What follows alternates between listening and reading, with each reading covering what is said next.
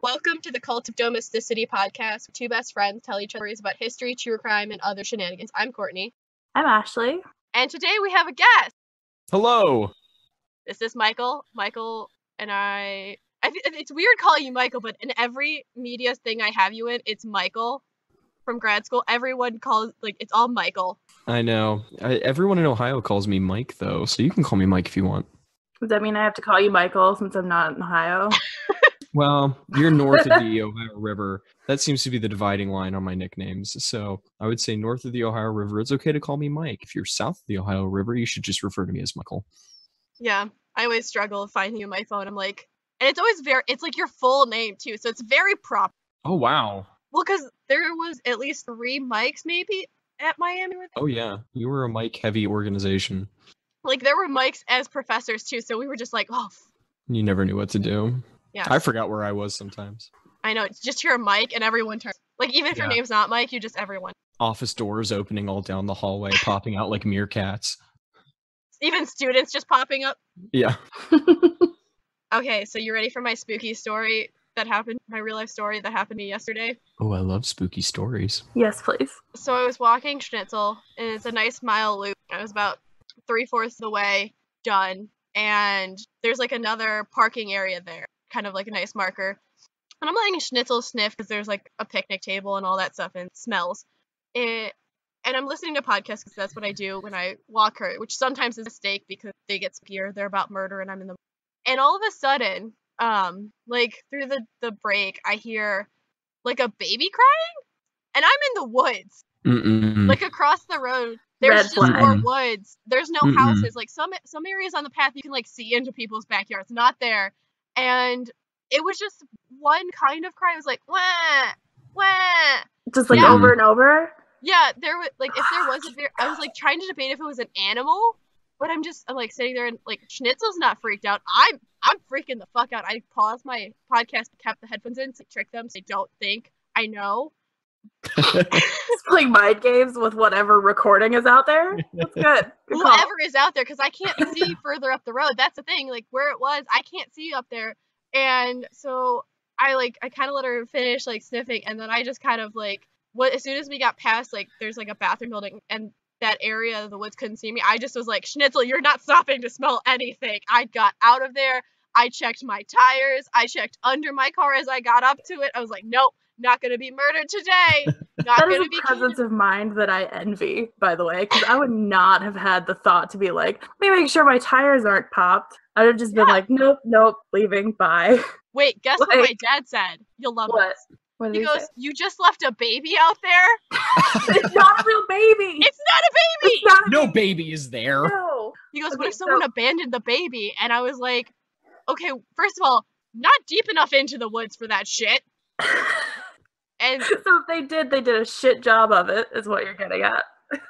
And there's probably there's churches around there, so you can do the. I mean, Ohio's a sanctuary state, right? You can drop them off at the hospital or churches without immunity. I think so, yeah, up to a certain age. But anyway, no, there's a possible active serial killer in Cleveland right now, right? Or multiple ones. 3. As the information my sister kept sending to me, yes. And just continue to walk your dog alone at night. Yeah, first of all. It was not night, thank you very much. And now I'm just going to walk into town center that I do, because there's no sidewalks around here. Ashley, are you looking for a new co-host? I might be. Do you have an active backup list in progress? If you'd like to add your name first, you get top bill. Excellent. This recording's not going to make it through this. I only might have a fever or bronchitis. It's fine. Do you still hear babies crying? No, I'm not hallucinating yet. Did you already start the flu? Is that what you're trying to say? No, I'm the kind of person who rejects going to the doctor until I'm dead. Till you completely destroyed your cat. That's the wrong time to do it. It's in between. I won't go unless I really need to go. And I was once it started yesterday, I was oh, it's just my throat. And now I'm just nope, this is all in the lungs. Good solid stuff. No, you can't run from serial killers if you got a lung full of phlegm. Yeah. That's a good point. I do have a German Shepherd, though. Yeah, she's the nicest sweet baby angel, though. She's not going to tear anyone's throat out. You come after our family. You want to see? No, she's got a big mouth. I have hand bruises to prove it. That's, okay, anyway.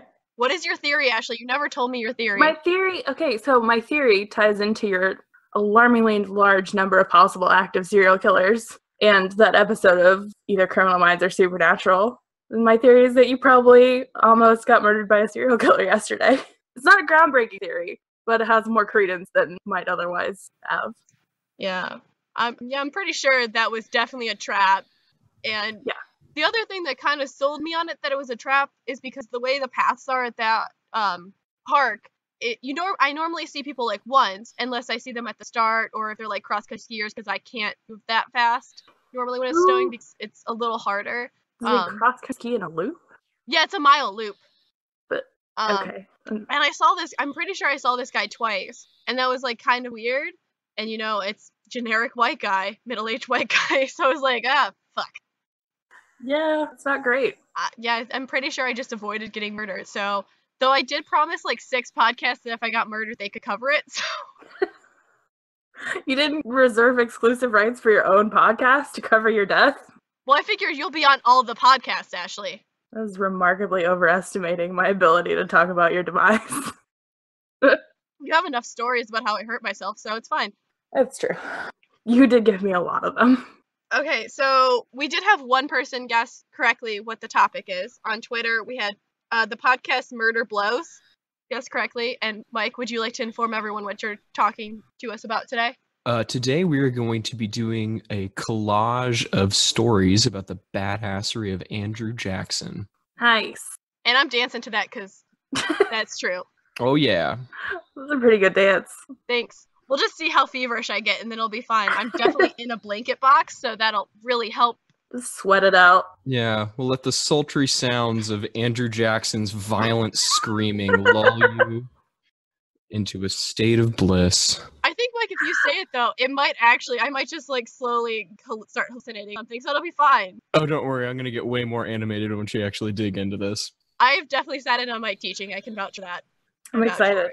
Because I really didn't even know from the clue. And I had like 2 days advance notice.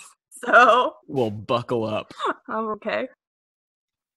Are you done dancing yet? What's happening? I was buckling up. Oh. I had to brace myself last week. I did an excellent job bracing myself. You did do a really good job. I'm really impressed with how much you guys are embracing podcasting as a visual medium. Just on the way to get in the mood for a serial killer murder podcast, which we're not really today. Well, I mean, it's Andrew Jackson. He murdered a lot of people, but I was actually listening to one of my favorite songs, Paranoia in B minor, which is an amazing song, by the way, but it fits. Just paranoid all the time. People are going to get me.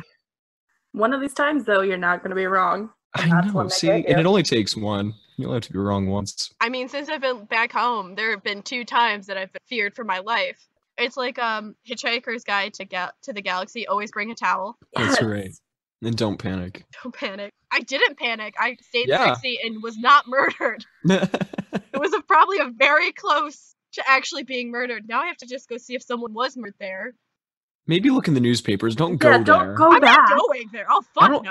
You were like, now I have to go look and see it. We were both just sitting there going, no, you don't. No, we all know. The only thing worse than being murdered is being the person that finds the body. I refuse to be that person. We talked about that. Yeah. Remember? Okay, Andrew Jackson. This is what the YouTube guy was talking about. The sidebars? Yeah. You know what? Fuck him. I mean, he's not wrong, but he could have been nicer about it. He put a poop emoji. Who puts that much effort?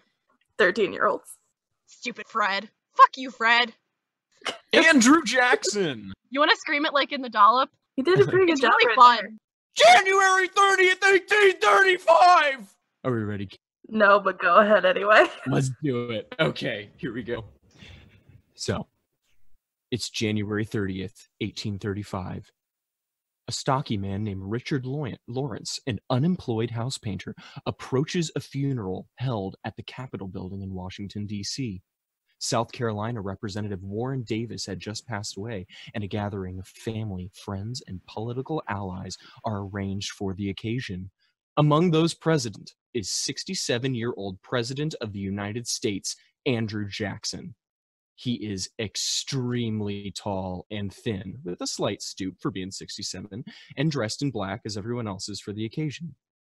As Jackson exits the funeral with the rest of the party, Richard Lawrence approaches, drawing a Derringer pistol from the inside of his jacket and firing at the president from point-blank range. The loud crack of the gun signals as the cap fires, but Jackson appears completely unharmed.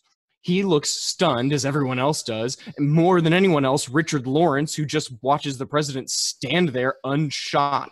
Completely enraged, the sitting president of the United States charges with blood in his eyes right at Lawrence as Lawrence draws a second pistol. Completely unperturbed at the presence of a gun pointed right at him, Jackson pulls up his heavy wooden walking stick and begins beating the ever-loving crap out of Lawrence with it. The would-be assassin fires his second pistol, but once again, no bullet comes out as he presses it into the president. This only made Jackson angrier. He throws himself on top of Lawrence, brutally beating him with this stick, until finally two other men from the funeral, one of whom is actually Davy Crockett, struggle desperately to pull the president off of his attacker before he beats his assassin to death. Couple things. I realized who Jackson is. He is the Hulk. You shoot him and he just gets more pissed off. That's his secret. He is always angry. I like that the assassin came so prepared, though. He's like, oh, just in case my first gun doesn't work, I've got this surprise second gun in my coat. He's like, which also didn't work, but beside the point, preparation is the most part. Second guns are pretty great. Well, it's amazing that he managed to do such great preparation because Richard Lawrence was a poorly prepared person. So, badly bloodied, incredibly confused, and just overwrought, Richard Lawrence is arrested, blood streaming from his face. He was actually he's kind of a tragic story because he was a deeply disturbed individual with what today would be diagnosed as severe mental issues. He was actually the reason that he was trying to assassinate Andrew Jackson is that Richard Lawrence believed himself to be 15th century English King Richard III. As you do. As one does. And because he's Richard III, he was owed taxes from his colonies, the president of whom was Andrew Jackson, who had been refusing to answer his letters or pay him as his rightful duty to his lord and king, who had died 400 years earlier. How rude of Jackson not to respond to the emails or those letters. How rude of him. You could at least say, hey, man, I don't think you're the third, and fuck you. But also, thanks for writing. That's how I assume Jackson just signed. If he doesn't like you, it's not Andrew Jackson at the bottom, it just says, fuck it's you. In really fancy calligraphy, just, fuck right. you. He pulled out, bring me my best quill. Give me the fuck you pen. The gold ink, Jonathan, the gold ink. We're fucking someone today. And not in usual sense. Oh, if someone finds Andrew Jackson wrote fuck you, please send it to me and I will get that tattooed somewhere on my body. I would do that. You know what? I would get that tattoo too. That would be good. Oh, I'd be alright with that. That's a great story because it not only says fuck you, but it's like, this is Andrew Jackson's handwriting, so it's like a double fuck you. Andrew Jackson was kind of a fuck you to the rest of the world. His entire life was a fuck you.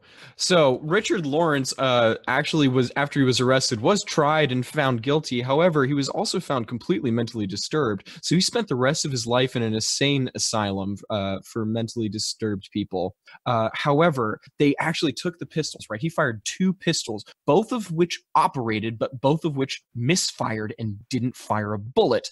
So they tested those pistols afterwards because someone just tried to kill the president. They found that both pistols were in perfect working order and hit targets over 30 feet away with accuracy. So was it just really humid that day, or? No, it's just that the bullets were scared of touching Andrew Jackson.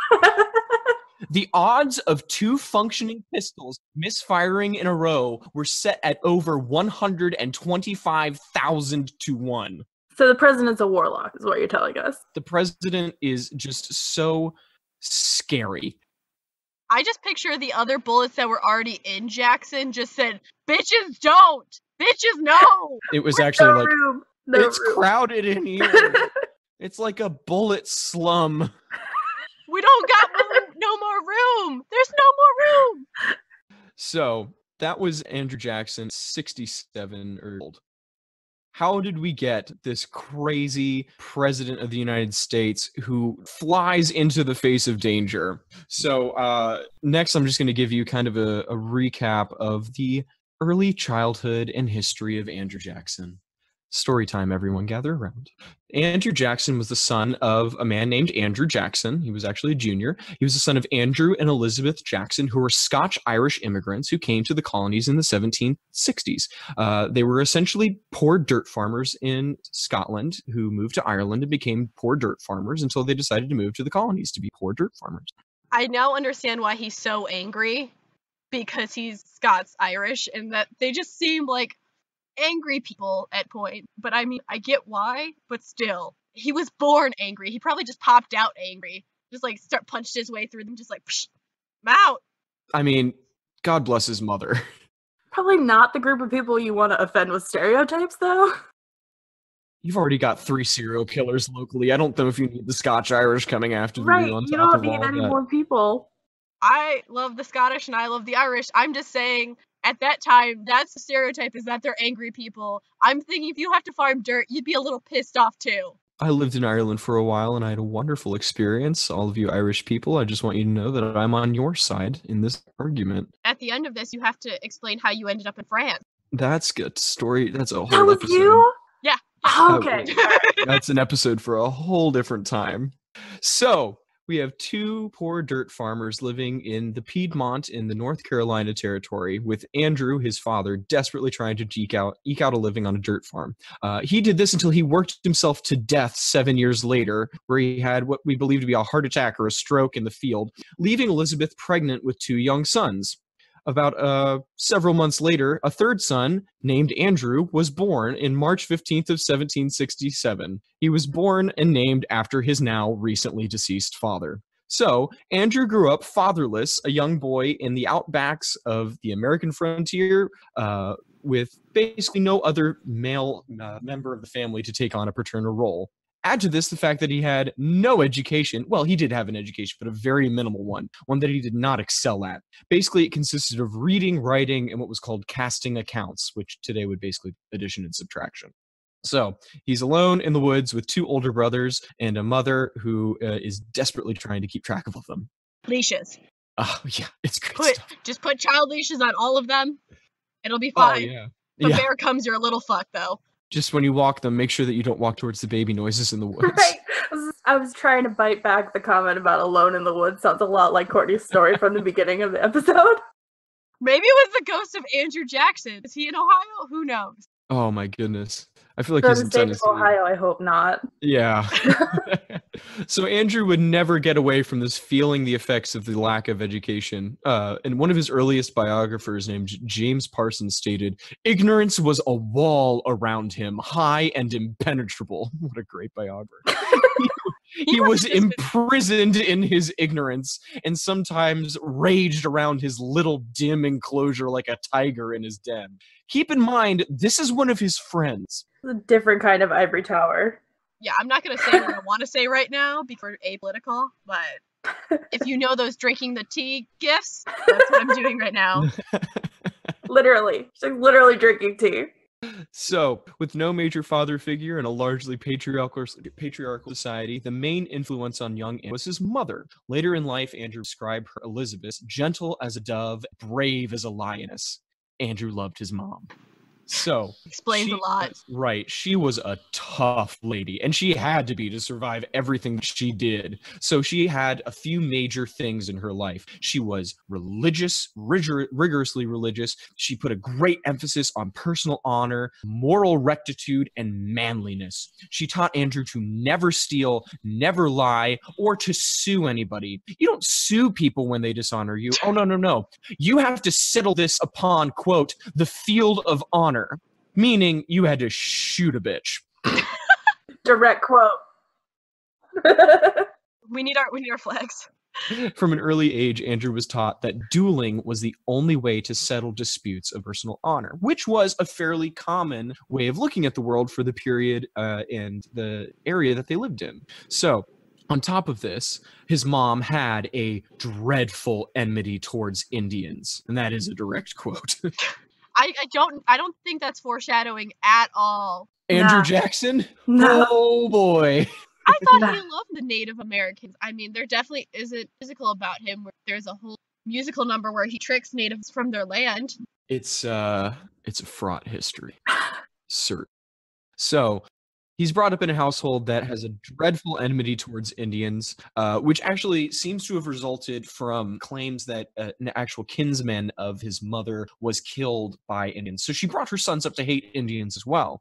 This was during a period of continual sporadic strife with several tribes over land and horse theft and murders and raiding parties. All white children of this period in this area of region of time would have been brought up from an early age knowing about the dangers of Native Americans. But it seems from writings from family members that Elizabeth and her children in particular both hated and feared them. So this fatherless, uneducated young man who was brought up emphasizing fighting and a hatred of Indians, you can imagine what fun he was when he turned into a teenager. Probably great at parties, though.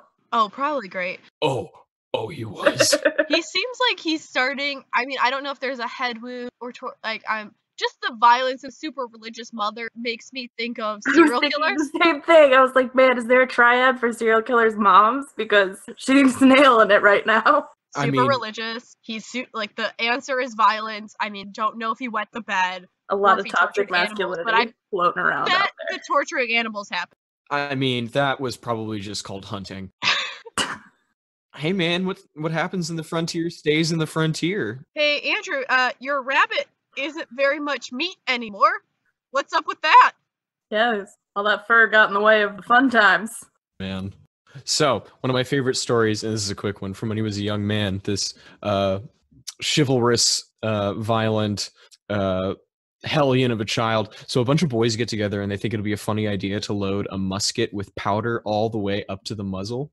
And accurate. Then give it to That's someone pretty to funny. right? And then you go to fire the gun and there's so much powder in it that it knocks you on your ass because it's overloaded.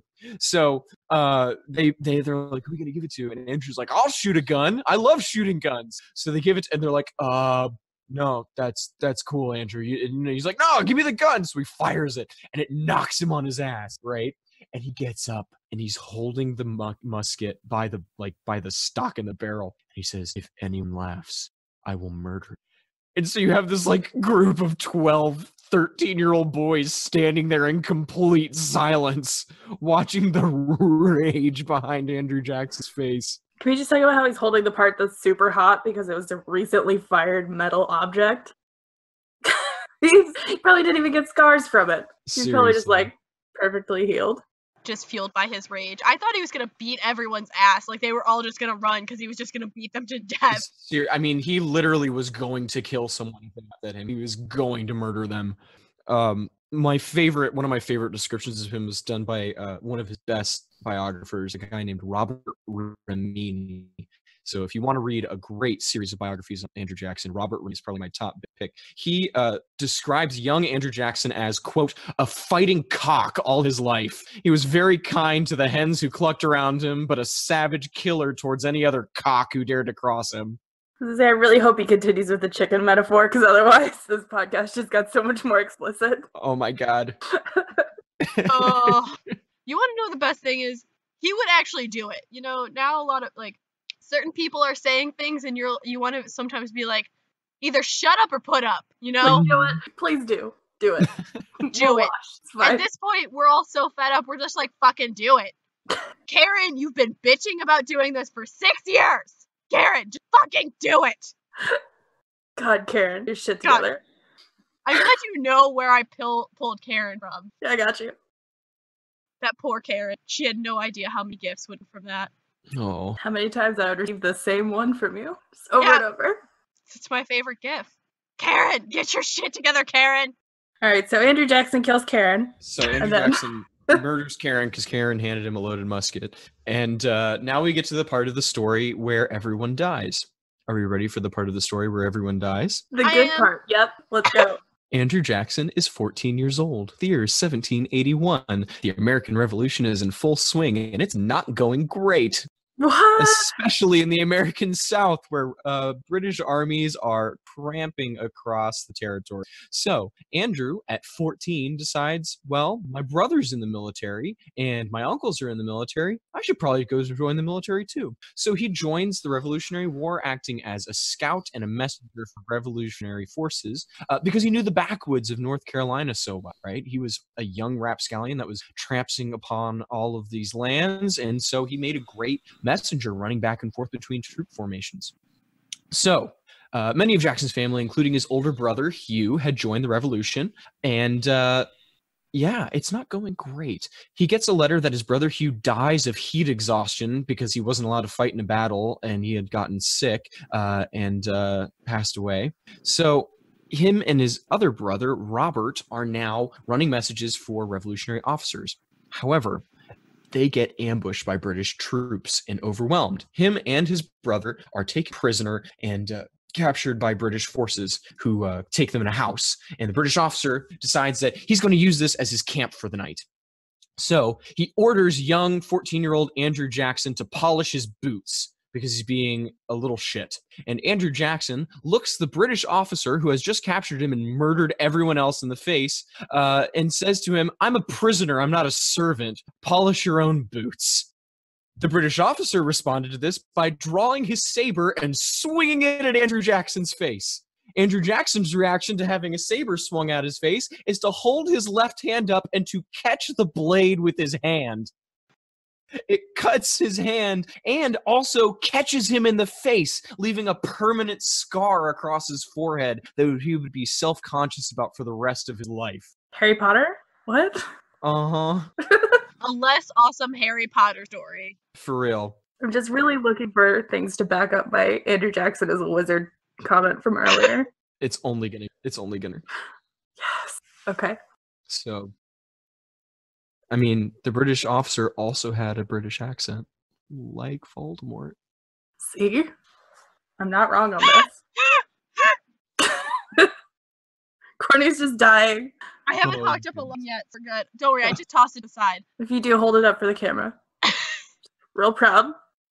Oh, Lord. Did he murder this dude in his sleep and strangle him with his boots? Because that would be awesome. You just nod him from the toes up to the nape of his neck. God, can you imagine that ghost? So Andrew Jackson does not shove boots down the British officer. Got it. No. Instead, as punishment for the insubordination of not dying when he was supposed to, he had his boots taken away and was marched for 40 miles barefoot to the prisoner of war camp, where he and his brother both contracted smallpox. I feel like this plays out later in his life. Oh, man. Does he have janky feet forever? I'm sure he's got a lot. He's got janky everything. He's just he's like Logan from X-Men. He's just this collection of scars and battered body parts. So his mother, Elizabeth, who, by the way, by all accounts, is a total badass, rides 40 miles alone out to a British prisoner of war camp to yell at the British officers to give her sons back. Yes. And they do. Wouldn't you? If you saw a woman by herself, she probably had a gun or something, she goes, just starts berating. You just want her to shut the fuck up. I would be more afraid if she didn't have a gun and she still had the balls to ride up and berate an entire prisoner of war camp. I mean, this is the woman that made Andrew Jackson. Right? She is no kitten. She probably had an iron uterus. She is a lioness. She's a lioness with an iron uterus at this point. So she ransoms her sons. His brother Robert is dying of smallpox, so he rides on the horse with his mom back, and Andrew has to walk another 40 miles barefoot back home. I got this. And I would walk 500 miles. I would walk 500. Because I got stuck in a prisoner of war camp like a dumbass. And nearly died. Also by a Scottish group. Just throwing that out. When they get home, Robert dies almost immediately. As one does. As one does, Andrew nearly dies, takes a month to recover. Then, once he's recovered, gets out of bed and hears that his cousins were sent to a prisoner of war camp because they were captured by the British. 14-year-old Andrew Jackson, just recovered from smallpox after being sent to a prisoner of war camp and nearly being decapitated by a British officer whose brother just died, decides, I should probably just go back to that prisoner of war camp and rescue everybody. So he turns to his mom and tells her what the plan is. And Elizabeth, again, being a hardcore badass, says, yeah, that sounds like a good idea. Probably should have thought of that earlier before we came all the way back. Seriously, should have just hung around a little while longer. Wait for the inspiration to strike. You'd be fine. Family dinners must have been great. She probably just threw slabs of meat at them. Just eat it! I imagine that the only utensils used at the table were steak knives. Not even steak knives, actual hunting knives. Just for real. Straight up barbarians, no silverware at all. Ham. So Andrew leaves to go rescue everybody and be a hero. Again, 14 years old. And gets a note that about a week later, his mother died of smallpox. I don't know why. I feel like smallpox comes up later in the story. Is gonna come back to this moment. Yeah, I'm seeing a pattern here. Also, did not think it was possible for his mother to die. Yeah, I thought she would just punch death in the face. I was pretty sure she's still around. Oh man, she had actually gone out to help other prisoners who had contracted smallpox and got it herself and passed away, unfortunately. So to recap, Andrew is 14 years old. His older brother Hugh is dead. His older brother Robert is also dead. His mother is dead. His father has always been dead. And he is scarred across the face and is alone in a brutal backwoods guerrilla war with the most powerful army in the world. Harry Potter. I don't have time to do an entire history of Andrew Jackson, but I wanted to make sure that you guys had a full understanding of exactly what kind of a crucible made a person that marches at his assassin while drawing two pistols and doesn't blink an eye. Can he blink, though? That is the question. Well, his stare was actually like reputed. He had these steely blue eyes that would just bore into you with hellfire. Fair enough. I think he absorbed his mother's soul at that point, and just like she couldn't fight off death any longer. She's like, Andrew, I will give you my power, and we will just kill death as many times as we can. Just be like, pew, pew, pew, pew. With the Wonder Woman cuffs motion, that's how they're doing it. Okay. I mean, he's getting shot at a lot, so I just assume that's gonna be the best motion. That's fair. All right. Yeah, I'm sure his arms deflect bullets. Not very well. Actually, so many of them inside of him. Well, the next story is about that exactly. how poorly his body deflects bullets. Wait, your body is not supposed to like allow bullets in? I thought everyone's body deflects bullets. Only Washington's did. Oh, okay. Washington was known many times to walk directly into his own men's line of fire as they were shooting, and he just walked away totally fine. Do you think it's because his men were like shitting their pants like, shit, if I shoot Washington, how fucked am I? I mean, it also doesn't hurt that the phrase hit the broadside of a barn was literally written about muskets from this period. I thought my mom made that up. That's pretty good. All right. Nope. The accuracy was so poor that like the chance you could actually miss a barn? Yeah. I'm learning new things today. I like it. All right. And so you got Kentucky Long Rifle, which was the greatest revolution in military hardware of its age. It's good stuff. All of you gun nuts out there that want to yell at me about why that's incorrect, please leave a comment below. Right. We'll just forward them to you. We're just going to ignore whatever they say, let you answer. Do you want to hear a story about Andrew getting a bullet inside of him? Yes. I just assume that he just absorbs them. Like a magnet? Just draws them to him? Yeah, his heart's a magnet because it's so cold. Oh, man. This is like a comic book that's writing itself. Okay. How did Andrew Jackson get a ton of bullets, one preferably named Fred, inside of him? So, I don't know if you're going to find this very hard to believe, but Andrew Jackson, being hardened by war as a child and obsessed with personal honor, was involved in a lot of duels. What? No. More than any other president. Weird. In fact, there's no clear count on how many duels he actually took part in. The lowest estimate that I've seen is 5, which I think is low. And the highest estimate that I've seen is over 117, That's a I'm gonna wide go margin for 500. error. I like people. So one of the most famous of these duels was with a man named Charles Dickinson. And at the time, Dickerson, excuse me. At the time, both men were lawyers in Nashville, Tennessee. So this was, as any good duel in Tennessee is, a duel over a horse race bet.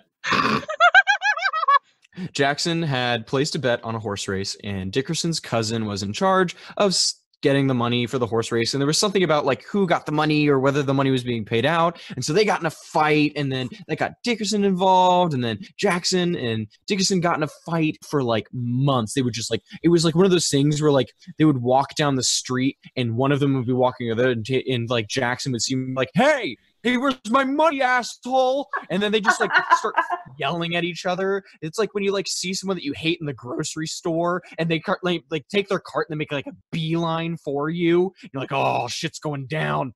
So it actually came to a head when Dickinson took out a full ad in the newspaper specifically to call Andrew Jackson an asshole. Why do we not live back then?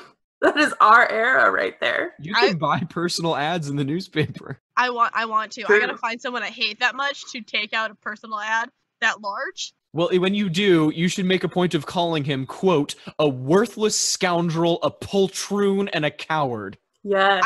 I would do it now just because no one's gonna know what a poltroon is, and it'll be even funnier. They're like, you called me a what?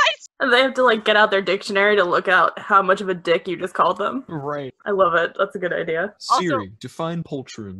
Can we please talk about the fact that Andrew Jackson was a lawyer? Could you imagine being his client? Oh, hell Actually, yeah, that archetype, that fits with a lot of them. Oh, there's several stories of him getting into duels with people because they beat him in the law court, and he was so mad that they used his arguments against him that he shot the guy that he was arguing against. I mean, it's fair. It's fair. I could think of a couple of lawyers off the top of my head who would probably do the same thing today if it weren't illegal. So Jackson, reading the newspaper, sees the ad and decides, okay, this bitch has got to die. Direct quote.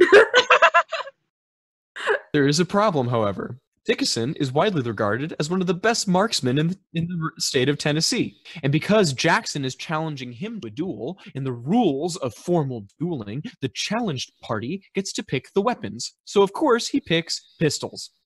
So, here's how a standard duel goes. Two guys meet up. They have their seconds, right, which are the people that will be there to honor the duel if they die. And they line up back to back, march for however many steps are determined, turn, and fire at each other. That's what a standard duel looks like. We've all seen the pictures. Think of the song from Hamilton. Hearing it in my head right now. Right. And then just imagine people better at shooting than Hamilton and Burr. Right. So, you walk the distance, the shot is called, you turn, you fire at the same time, attempting to kill each other. That's how a duel goes. Here's how a duel with Andrew Jackson goes.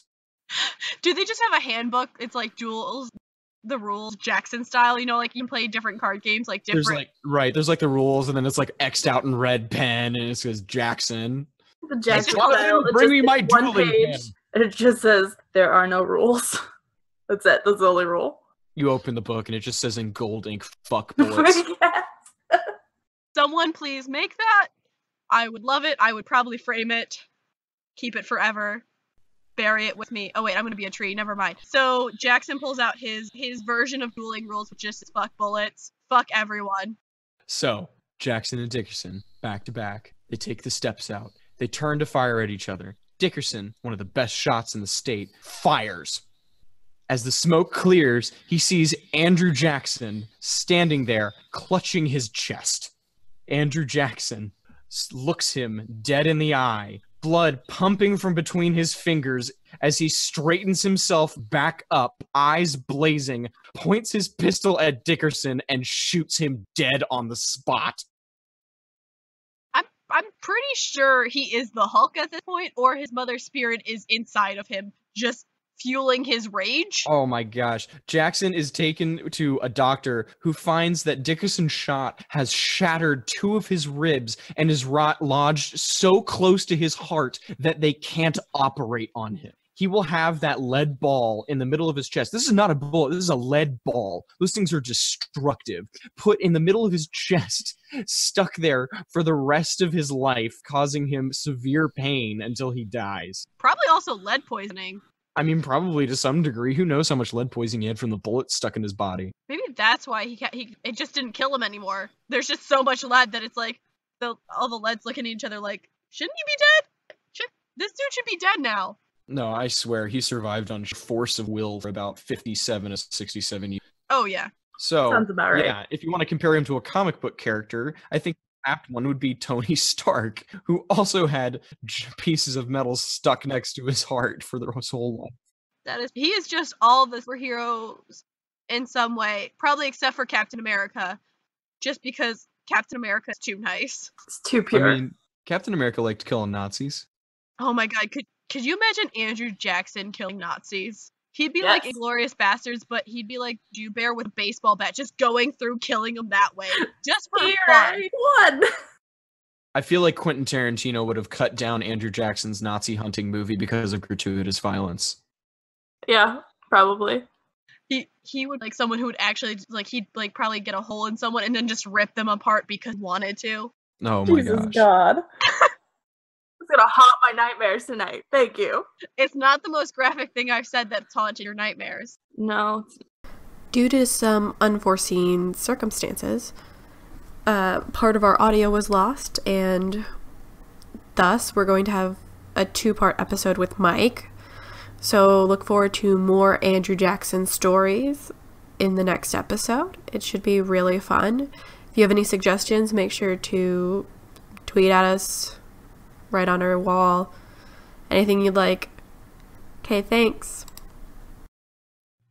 So this week's podcast corner is Marble Orchard, and it explores murders and mysteries of the American Southwest. They've covered aliens. They covered my favorite series. They did Tombstone in 3 episodes. They talk about like the evolution up to the OK Corral and all of that. It's a real good listen. You're definitely listening to that after we're done talking. Welcome to the promo for the Marble Orchard Podcast, the weekly podcast that explores emergent mysteries of the American Southwest, hosted by me, Prickly Pete, and my co-host, Faye Daniel. And we're not just another true crime podcast, we also discuss history, unexplained events, and local monsters. You can find the podcast on iTunes, Stitcher, Google Play, or your favorite podcast listening app. Thanks, Mike, for being on. Thank you for listening to The Cult of Domesticity. We are available on Apple Podcasts, Google Play, Chorus, Spotify, YouTube, and Podbean. If we're not on your preferred app, are you a ghost? If you are, please don't haunt us. But let us know what kind of app you like to listen on so we can fix that. And rate, review, and subscribe on iTunes or whatever listening method you use to help spread the word. Also, you don't waterboard people to listen to us, okay?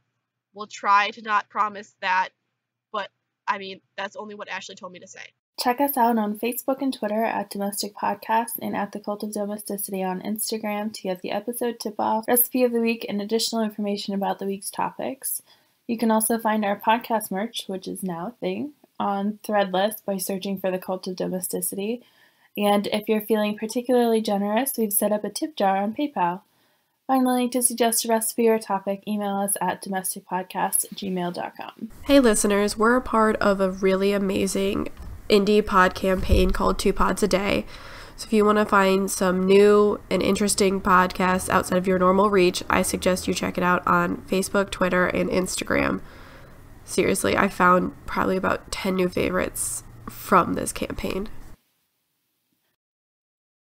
High fives all around?